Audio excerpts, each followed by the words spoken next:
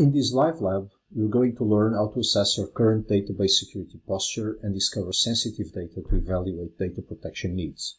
My name is Pedro Lopez and I'm a product manager at Oracle Database Security. What exactly is Oracle Database Security Assessment Tool? DBSAT is a standalone tool that enables you to quickly and easily assess the security posture of your databases from the command line. It's free to current Oracle customers with an active support contract. It will help you understand how insecure your database is by showing details on database configuration, users and their entitlements, and sensitive data.